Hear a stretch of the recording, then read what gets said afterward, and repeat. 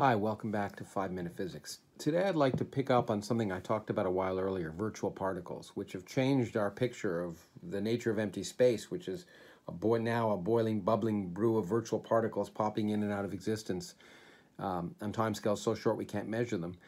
But I've mentioned that virtual particles have an indirect effect, which was to affect the energy level spacing in atoms in a way we could calculate, and that's one of the reasons we now know they exist. But virtual particles have had a much bigger effect in another sense. In fact, have affected the direction of elementary particle physics, searching for what may be a fundamental theory or a theory of everything, depending upon the hyperbole that you read at the time. But they affected in a well-known, in a direct way, which is important, and I want to talk about today.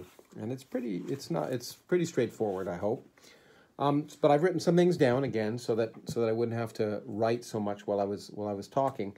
So this is electromagnetism, and the electromagnetic force between two electrons is a force of repulsion, as you know. And the form of it is that it's some constant times this charge on one electron times the charge on another electron over r squared. Many of you remember this from high school. Now, we actually parameterize the strength of the electromagnetic force as being due to something called the fine structure constant. Fine structure constant, which is basically the charge on the electron squared over 4 pi in some set of units. Okay, and since we often call the charge on the electron E squared over 4 pi is the way I remember it.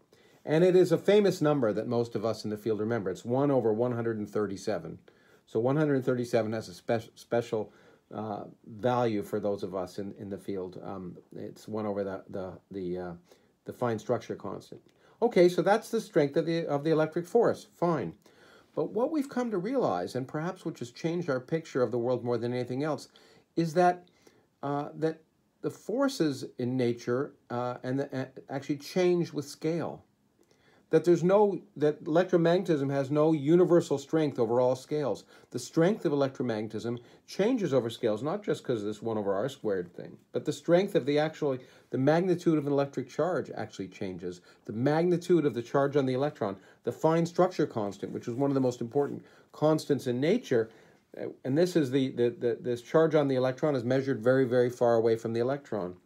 Now what we realize that when we measure the charge on the electron far away, sure, we measure this value.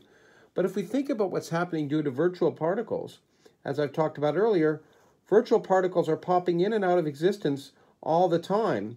And say electron-positron pairs, and lots of electron-positron pairs are popping in and out of existence at any instant around the electron.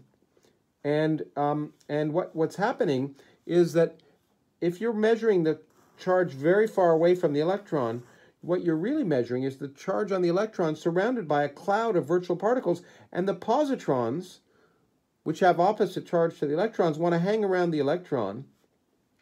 And so what you're seeing from far away is actually the electron shielded to some extent by the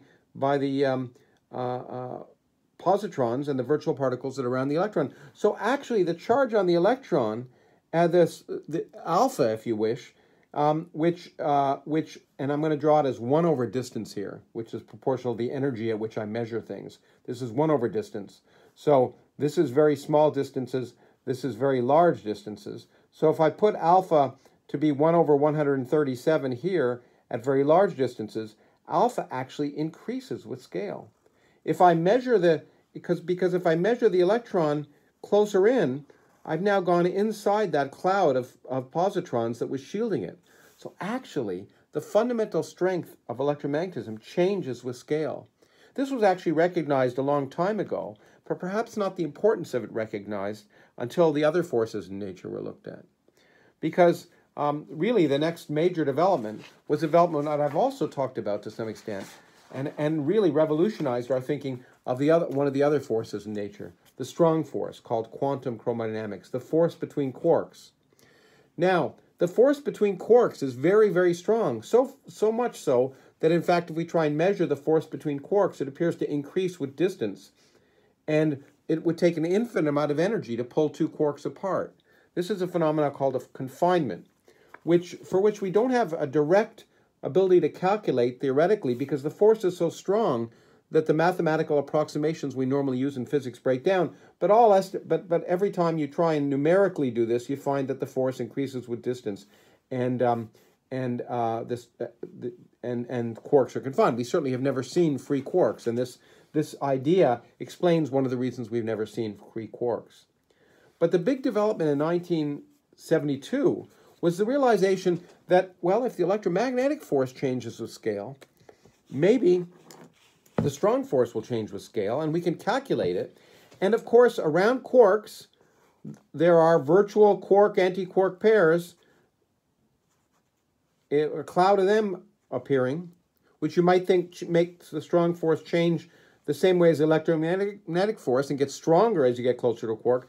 But it turns out in the strong force, there are particles like photons called gluons that also appear and disappear, just like photons do. But photons, the quantum electromagnetic radiation, have no charge.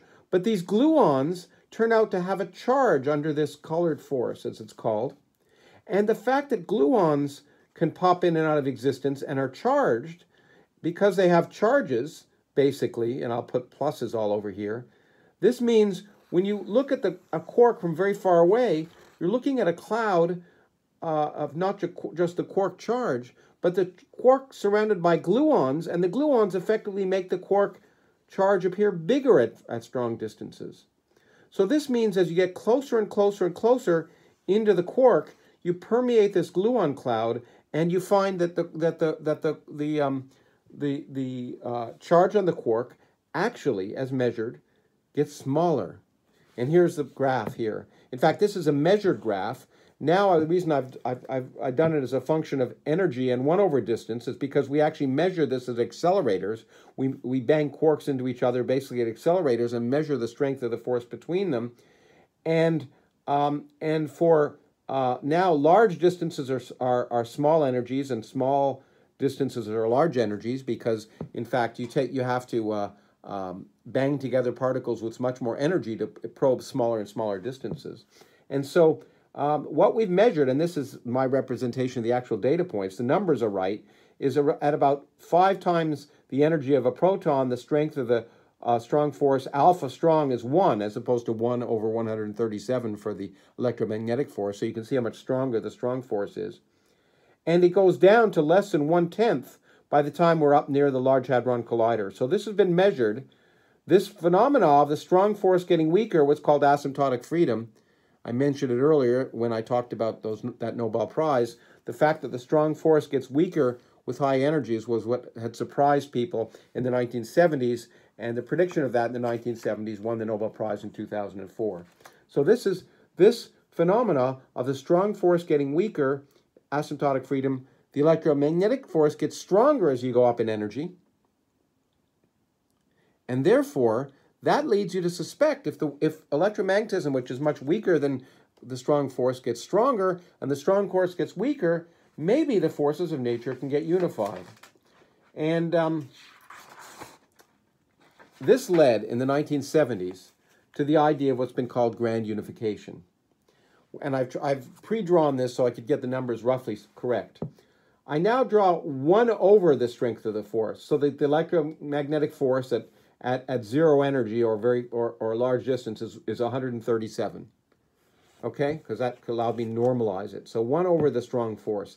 So the electromagnetic force gets stronger, which means 1 over the strong electromagnetic force gets weaker. The strong force gets weaker, which means 1 over the strong force gets larger. And it turns out the weak force in the strong model, which is the other one of the 3 forces, also gets stronger. And the idea, and this was when this was developed, a particle called LEP in Geneva was just developed, which was running an accelerator at 100 GeV, 100 times the energy available in protons, which are 1 GeV. And the thought was, well, look, we've measured the forces. One's getting weaker, the other's getting stronger, the other's getting stronger. Maybe they unify together. But then, over time, and this is the scale we've now been able to probe at accelerators at the Large Hadron Collider, about 10 tera electron volts, much bigger than LEP. And we've seen these forces evolve, but now we can measure them much better. having this lever arm, and originally it was thought maybe they came together at a single point, but it's now realized in the standard model they don't come together in a single point. And this was one of the motivations to suggest that maybe there was something new in nature, a new symmetry of nature that might produce new particles around the scale that might be measured in the Large Hadron Collider. And theoretical predictions with this theory, called the minimal supersymmetric standard model, it involved a new symmetry of nature called supersymmetry, suggested, well, if a whole bunch of new particles exist at an energy scale that we can only probe at the Large Hadron Collider, then they'll affect the virtual particle calculations that will change the nature of the forces. But because they're very massive, they'll be only those virtual particles will only be relevant at very small scales, and they'll change what we call the running of the coupling constants. And when that was plugged in, this theory called the minimal supersymmetric standard model was plugged in before we could measure anything at the Large Hadron Collider. And when you plugged it in, it turned out magically all the forces came together at a scale of energy scale of something like 16 orders of magnitude more energetic than the energy associated with a proton, or 16 orders of magnitude in distance scale smaller than the size of a proton.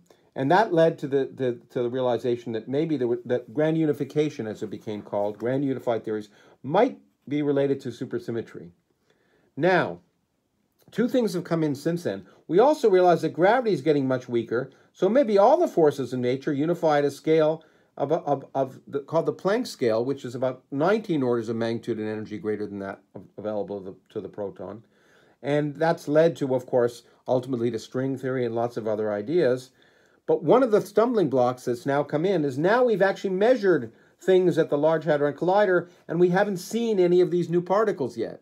And this is a problem. Now, it doesn't rule out the theory, but the fact that we haven't seen any of these new particles suggests maybe that this idea has to be modified.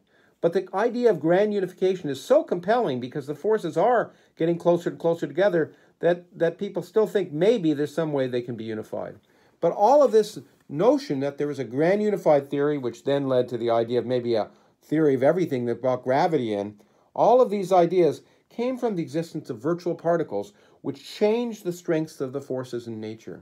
And that's really a profound difference, because when I was a student or an undergraduate, I tend to think that there was a fundamental theory of electromagnetism, which was the same at all scales, and the strong force between quarks, which is the same at all scales. Now we realize that the forces of nature themselves evolve with scale.